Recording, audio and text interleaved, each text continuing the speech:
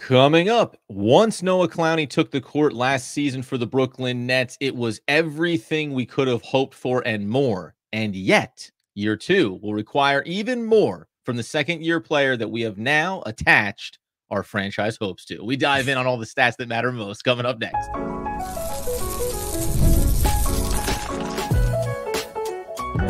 You are Locked On Nets, your daily Brooklyn Nets podcast. Part of the Locked On Podcast Network, your team every day. Yes, my friends, it is the Locked On Nets podcast right here on the Locked On Podcast Network. It's your team, the Brooklyn Nets, every single day. He's Doug Norrie. I'm Adam Armbrecht. We thank you, as always, for making us your first listen of the day. We're 100% free on all those great platforms. And let you know, today's episode is brought to you by FanDuel. Now, through September 22nd, all FanDuel customers can bet $5 and get 3 weeks of a free trial for the NFL Sunday ticket from YouTube and YouTube TV. Visit FanDuel.com/LockedOn to get started today. And Doug, Noah Clowney, the topic at hand, the man with a plan, the kid that we thought talked to me in 2029 when he finally develops. Turns out he was ready to roll last season, gets on the court, looks pretty darn good, but now expectations rise, as is always the case in the NBA. Yeah, look, and when you're a team in the position the Nets are in, you have to grab on to the, sort of glimmers of short-term hope that you have, and also really latch on to guys who you can see there being there for the long term, right? We talked yesterday about like who could be some stopgap scorers for this team, like who could maybe step up in terms of like sort of on-ball creation. But a lot of that was just kind of like, hey, we got this year to worry about, and we'll think about the future later. But Clowney represents one of, I think, the kind of sort of rare upside guys that the Nets have. They have a few guys like this now, but not many, especially compared to the rest of the NBA. Of guys who you can kind of dream on and like, hey, what could this look like in 4 or 5 years, right? When we're reaching sort of like prime or, first contract, second contract stuff, who's who on this team could really, really pop. And Clowney, based on what we saw last year, based on just the measurables, based on sort of everything you hear about him too, just like the way he ingests the game and how, just sort of like, frankly, just intelligent he is, all this other stuff. There's no reason, there's no secret why Nets fans are really excited about it. And I think this is actually one of those rare cases. And I got this from talking to Josh Lloyd on Locked On Fantasy the other day, is that Nets fans are very early to this Noah Clowney party in a way that the rest of the NBA is not yet, but probably will be soon. And that's an exciting thing to think about, I think, as it's, sort of where the team is concerned. We're going to talk about, obviously, stats from last year, what to expect this season, maybe combinations on the current roster that'll help him expand his game in that way. But it's funny because you mentioned that, one, it feels reminiscent. These players already, we could tell from last season, are not going to be similar when you look at Nicholas Claxton. But it does feel like this is now where the fan base is attaching themselves to, like they did a handful of years ago. It was always, well, just, Nicholas Claxton, no one's given enough respect. He's so defensive versatile. Oh, you should see the way he can run the open court. And aspects of his game never quite developed to the point where you could start to demand the rest of the NBA league take notice of him, offensively specific, right? Doesn't mean he still isn't a really valuable player, but it didn't have the same cachet that started to grow around the league in the way that, it's funny with Cam Thomas. Okay, it's offense. Offense is what gets people excited. Offense is what moves the needle in terms of how you're viewed around the NBA. So I think Noah Clowney showed that baseline this past season already. The one thing at a high level I want to ask you your opinion on is, do we think that the excitement attached to Noah Clowney and the expectations coming into this year two is going to be impacted by his performance relative to what's coming next season, the draft, the next guy? Like, the fan base is already talking so much about, we'll tank, we'll get Cooper Flag, and everything will be great. But Noah Clowney, as you mentioned, like, he is going to be a core member of this team. So how will the success and failures of this year impact that? I think becomes interesting from how the fan base talks about him and how they treat him over the course of the year. You mean how will this season impact like the long-term outlook? Is that what you mean?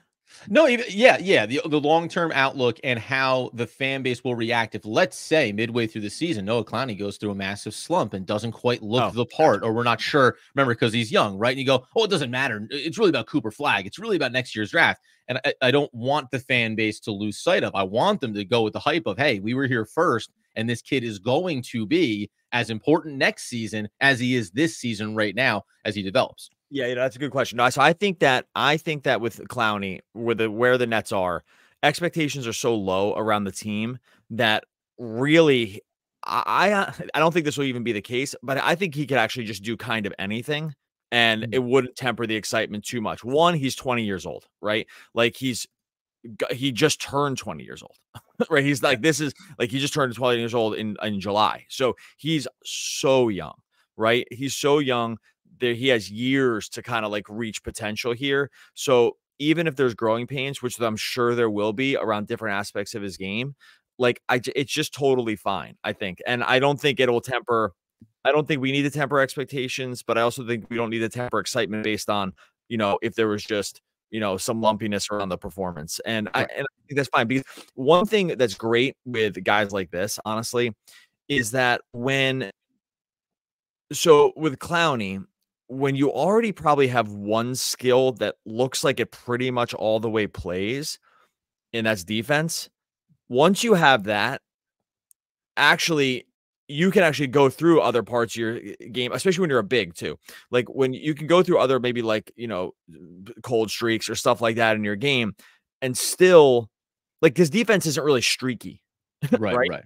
Defense isn't a streaky thing. It's like usually you're pretty consistent and you can get blocks and steals and show your length and be able to guard guys in space and do that stuff. And that doesn't really go through the variance that maybe like 3-point shooting does, right? Or even just shooting itself.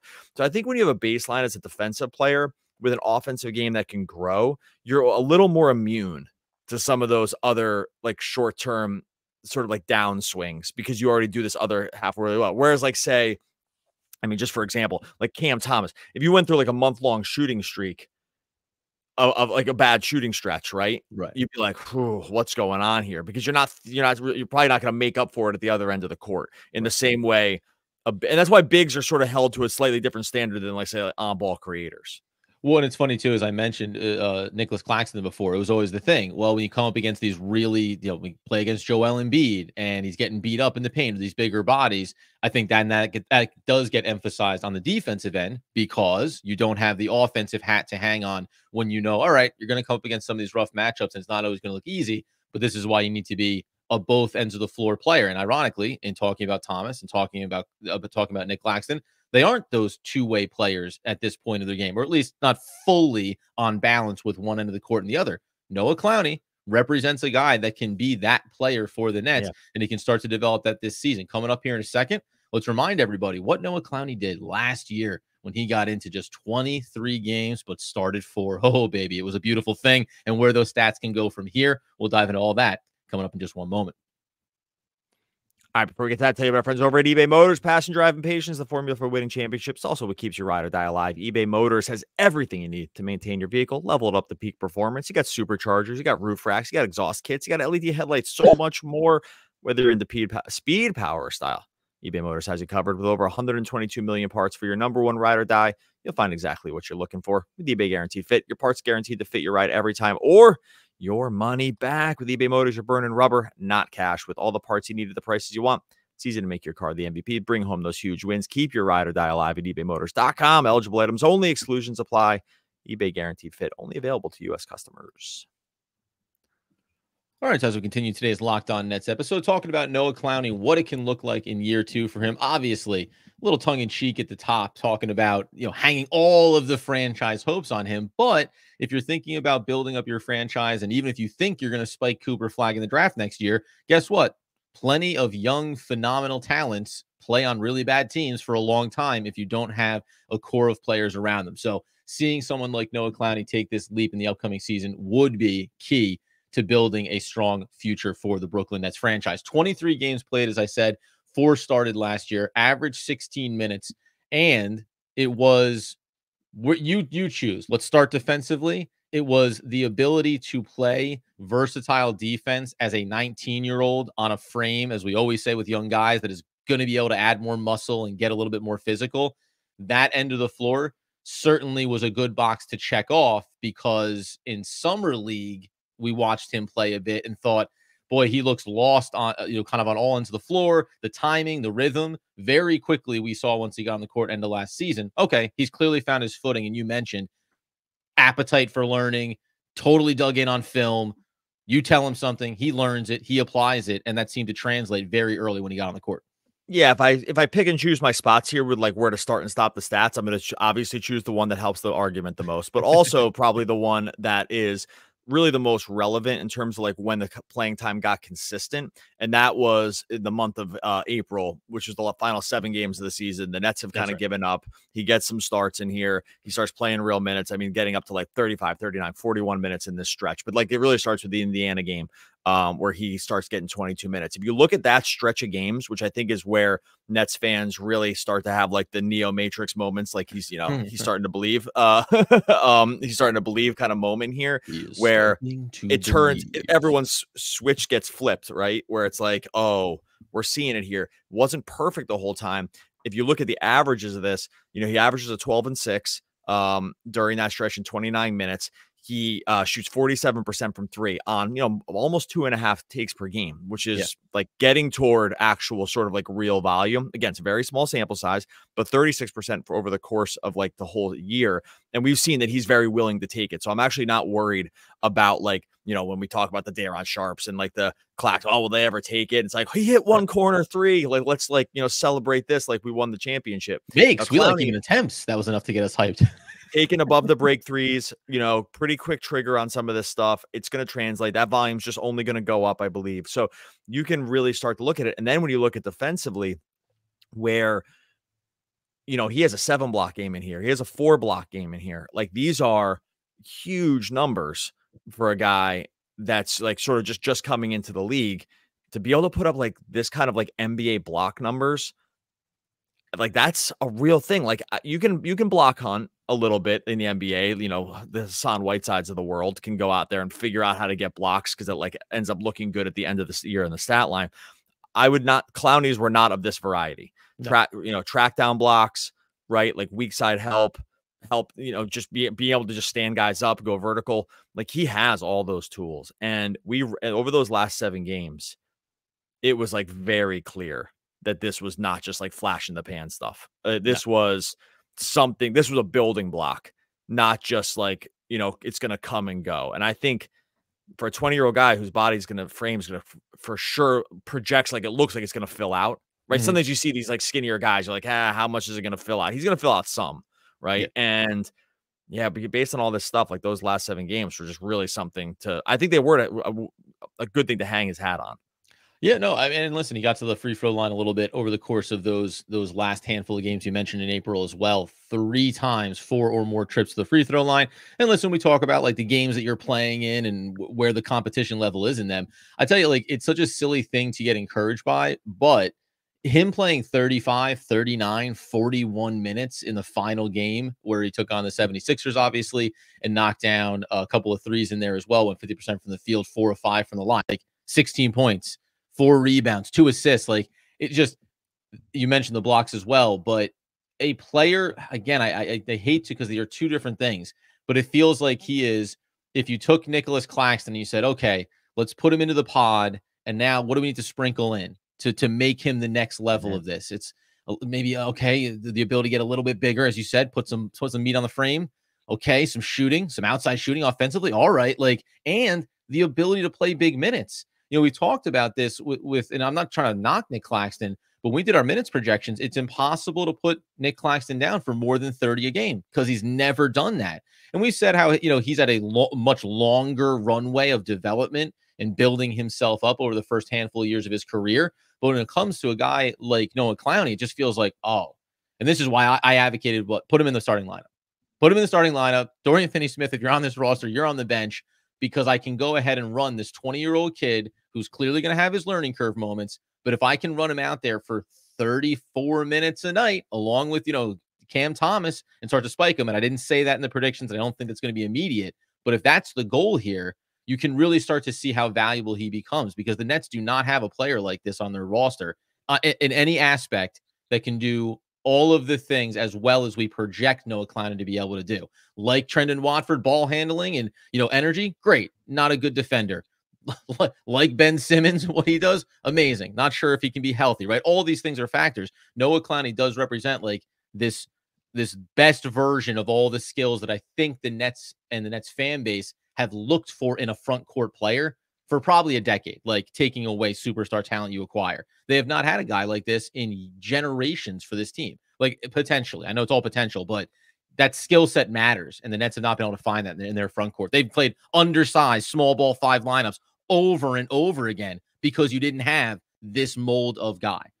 Yeah, so like when you look at like let's say you compare it to the Claxton minutes, right? Which is like always kind of trend on the low side for a few different reasons. Foul trouble gets in his way sometimes. By the way, that's the case a lot of times with like sort of true fives. It's really hard to hit high end minutes potential because one, you're more susceptible to getting in foul trouble just because you're closer to the basket, right? That's just sort of a geographic problem more than anything else. Two, it's a much more physical part of the game than these other games, which i.e. the fouls, but also just the physicality is much more. If you need to operate in the post, constantly going for rebounds, you're bodying up against the other fives, it's just a more physical and taxing thing. And that's just going to be a more difficult way to stay on the court. Where Clowney is a little bit more immune to that, the minutes churn, let's say, or getting buzzed off the minutes, is that we've talked about this, and you just actually mentioned it, is where he's able to actually play the 4 because he can shoot the threes, because he can actually space the floor. You can pair him with Claxton. Like a guy like Claxton is the physicality is going to be a little bit of an issue, but also the combinational optionality is going to be an issue too. You just can't play him with certain guys. Like you can't play, no, you can't play Noah Clowney. I mean, theoretically, you can't play him with Ben Simmons, but like you can't play him with Ben Simmons. You can't play him with Daron Sharp. There's already guys in the lineup. Sorry, you said Noah Clowney. Just clarify. Sorry. Yeah, my bad. Yeah, good correction. You can't play Nick Claxton with Ben Simmons. You can't play him with Daron Sharp. Yeah. Like you're already knocking out a certain percentage of guys that you just can't play them with. So if you're going to play the other guy, he's got to go off the court, right? Clowney doesn't run into this problem. Like he can play with everybody on the team. And when you can play with everyone, that's why, threes and fours in the league, especially like versatile wings, like the really great guys are the best because you can't scheme them out. They can play with every combination on the team. It's why they're the most valuable guy in the world. Outside of just generational talents like Curry or Jokic or guys like this who operate on Embiid that operate on, and they're so good that you just can't get them off the court. Everyone else in between is you get the chance to stay on the court longer when you can play with more combinations. Clowney already represents this.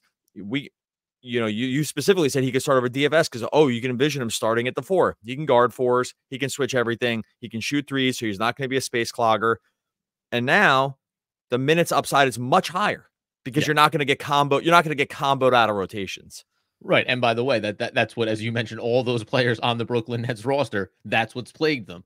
We got guys that can do some things, guys that are talented, guys that have value. Well, okay, as long as you don't have 1 or 2 or 3 more guys like that on your roster where you're constantly kind of shuffle it, or as the Brooklyn Nets did at points early last season, say, maybe we will play 2 guys that are non-shooters on the floor together. Let's see how it works out. It doesn't. And that's why Noah Clowney becomes so critical. What would be the best combinations for Noah Clowney going into this season? Who are players that could share the court with him and potentially not only help expand his game, but benefit their games as well? We'll take a look at that to close out the episode in just one moment. For that, talk about our friends over at FanDuel. FanDuel is America's #1 sports book, and this time FanDuel's got a little something different for you now through September 22nd. All FanDuel customers, all of them. That's everyone out there. And if you're not a FanDuel customer, I don't even know what to tell you at this point, but all FanDuel customers can bet $5 and you're going to get a 3-week free trial of NFL Sunday Ticket from YouTube and YouTube TV. That's right. 3-week free trial of NFL Sunday Ticket from YouTube and YouTube TV. With YouTube TV base plan, you'll be able to watch every regular season game Sunday afternoon out of market, in market, whatever you want. All you need is a Google account. We all got one of those and a current form of payment. You can cancel anytime.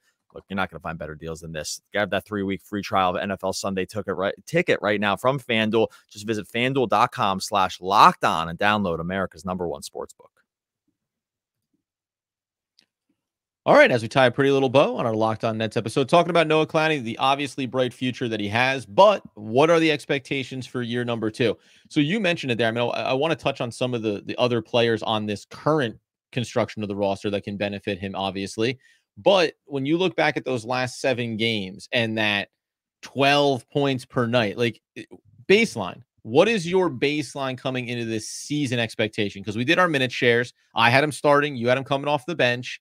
I think by the end of the year, you and I will look more similar in terms of what the lineups look like. But how high of a bar do you want to set for him if we were going to say this is his stat line prediction, double-digit score that can be in that bucket after we said who can join Cam Thomas in putting some points up? We intentionally left Noah Clowney out for this specific discussion. He may be the other brightest possible player that you could say has the opportunity to take a leap, especially if this offensive and defensive work comes together this upcoming season. Yeah, so I think, I mean, we disagree a little bit of this. Some of it's form over function, but like it's not really worth getting back into. I think they will start things off slowly again with him. I think he will be like something like the seventh guy off the bench, something like, or sorry, the seventh man, seventh, eighth guy, right? Like, and not starting just because of age, veterans, money, all this other stuff.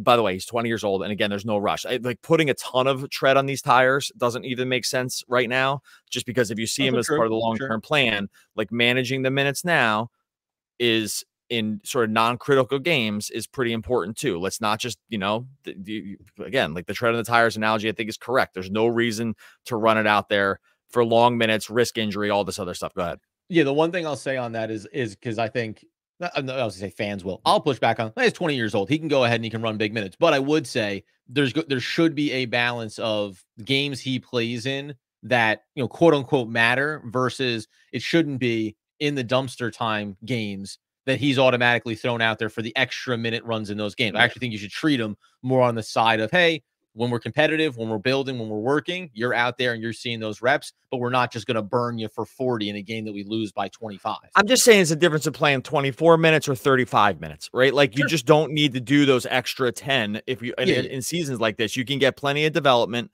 out of minutes in the 20s and not run those sort of like higher end risks, either short-term and long-term. That's all I mean. Yeah. And so I think they start him off a little slowly just because of the way the roster is going to be built. I think he probably is probably starting by the end of the year once like trades are made and all this other stuff, because it's unlikely they're going to bring in like more talent if they get rid of guys like Cam and DFS and Schroeder and all these other guys. Like the talent pool is not going to get better this year. And so I think he is starting at some point during this year, either because of injury to somebody else or because they just ended up offloading some of the guys who might be perceived as blockers for him in the lineup. I think that it's realistic if we're just even starting at those last 7 games at 30, where he was playing 30 minutes and he went 12-6. I mean, a slightly fewer minutes. Assume some regression on, or maybe a decent amount of regression on the 3-point shooting, but an uptick in volume maybe makes up for it, right? So like not going to shoot 47%, but also might take 3-point attempts instead of 2.4, right? Like I think that's a realistic trade-off based on the number, based on just like the minutes. I think something like 26 minutes a game and going something like 12-6 is a realistic option, with the understanding that he's not an on-ball creator, so he's going to rely a little bit around the flow of the offense to get his, which is always a risk with some of these bigs. It's like it's just so hard for bigs to like really even stretch wings like this, if you want to call him that, which he's not even, but it's just, you are susceptible to who the other 4 guys on the court are. Yeah. And if they are not able to sort of shot create, then you're going to be behind the 8 ball a little bit too. So I think like those numbers are realistic. I don't think he's like a 20-point scorer or any stretch of the imagination right now. Not even sure he ever is, but I think like those numbers with some blocks and steals is like easily in the range of outcomes and would be exciting, honestly, if he was able to do it in his age 20 season. I think so. So for me, I like to go different. I say, you look at the Indiana Pacers game. He played 17 minutes. He went 7-9, 3 or 4 from deep, knocked down 5 of 7 at the line, had 10 rebounds in that one, 22 points. If it's me, I probably go that way. And honestly, it's really the merging of both. You think the 22 and 10 in 17 minutes is like sort of like the realistic that makes sense. It's not bad. And I also think it meets us in the middle, right? You don't want to play high minutes, so we'll just do it better, faster, and less, less irritation on the body. So your solution is just to play fewer minutes, but have them to be the greatest 17 minutes that anyone's ever played in the history of basketball, basically. I think that's fair. Yeah, that's fair. / realistic. And honestly, I don't want to put no hot seat for Jordy Fernandez, but if this isn't the plan, I don't know what we're doing. Have him do the best that's ever been. Yeah, show him the tape of that. Just show him the tape of that game and just say, hey, just go do that every game. Do that every game. Honestly, I could be. We heard about this, by the way. I think it was one of the mistakes they made because they didn't go back and say, hey, buddy, what happened? Like, what was that game against the Sacramento Kings when you only went 3 for 8 in 35 minutes and gave 7 points with 10 rebounds? 10 rebounds. I guess that's okay, but what are we doing, buddy? You just accomplished this in 17. No. I do like where you're at. I think what's interesting about him, and again, unlike some other players, so unlike a Nicholas Claxton who can maybe set a pick out at the top of the key, he can be a roll going to the basket. So can Day'Ron Sharpe, but you're not going to then fade out into space and provide more of an opportunity maybe to be available for an outside look. Dorian Finney-Smith, he's more of on the offensive end. He's a traditional 3-and-D. Hey, I'm going to do the work on the defensive end, and then I'm going to go set up and wait for the ball, right? The skill set offensively that Noah Clowney has is what gives him this interesting versatility to bring on the offensive end where you say, oh, I can be, and I think you're right. It is more the function of the rest of the offense, but every so often, every few possessions, I can dip my toe into it, get involved, and create a bit of a wrinkle that, frankly, it's like regardless of him, the Brooklyn Nets offense has lacked ever since we got rid of the superstars, right? It was, well, we all have our function and we all do our thing. You go, what if we need to go off script? Honestly, I couldn't tell you. I guess give it to Cam Thomas and see if he can beat 3 defenders, right? Yeah. So that's the nice thing about it on the offensive end for Noah Clowney, and why I think seeing him with Cam Thomas is going to be really fun and exciting. We have to be elated to see the way he can play off of Nicholas Claxton as well if he gets into those starting lineup or starting rotation type minutes or whatever combination you want to get there. That's the part that I really like, and we mentioned him the other day as being maybe one of the spike candidates. If he is on the bench and he is coming off there, another guy we said maybe 7th in Trendon Watford, I like those two guys playing together as well because Watford, as much as he is a bull in a china shop, also seems to want to be an all-phase player. So you want to get out in transition and give Noah Clowney some rim running opportunities. There were some real electric flash moments of Noah Clowney getting a few steps going towards the basket and giving the fan base something to get really excited about. So I think there's a lot of things here based on who he is as a player and his skill set that says, yeah, you can find a lot of ways to develop him. And maybe to your point, doesn't matter if it's starting lineup or not, you can put him with players that allow him to continue to accentuate what he does so well. And again, yeah, you can do it in 15 minutes, do it in 15. I figure out the right pocket. I just think succeed. Hey, buddy, they should make you the coach. I mean, that's all. We've been saying this, and fans have recommended it that we get involved here. But, you know, Jordy Fernandez, we feels like literally that easy. All right, we're going to get out of here. Lots to get excited about for Noah Clowney. Obviously, look, Nets aren't making any moves right now. It doesn't matter. We're coming at you all summer long. That's just how we roll. They say obvi, I believe now. So you can try that one out. I'm sure your daughter's giving you What's the word? Obvi. Because saying obvious would be like too much work for the youth of America. So yeah, I actually think that's one of those situations where actual youth are not saying that, but older people think that they're saying it? Are late. I'll ask my kid. She'll be a good. She's a good because she says a bunch of words that I've just literally never heard of, and that's how it's actually being spoken. And so when you come in with Avi, the fact that I've even heard it means that's probably a good chance that kids are not saying it. Okay, yeah, we are going to get out of here. Much appreciated. This is why you come in here. 5 days a week for it's not just for basketball to get this kind of like these cultural touch points. If you want to just like get a little window into the zeitgeist, come here for the end of the podcast. We are going to get out of here. Make sure you're subscribed on YouTube. Make sure you're subscribed wherever you listen to the podcast. Leave a review, 5 stars. If it's going to be less than 5 stars, absolutely hit the skids. No need to even have you come in. But if you want to leave a review, and you can leave a review, make sure that's 5 stars. Locked On Nets, wherever you listen to podcasts. 40 is the old age of youth. 50, the youth of old age. Why, that is Victor Hugo. One of the all-time great poets. R.I.P. We will be back again tomorrow talking more Brooklyn Nets basketball. Basketball.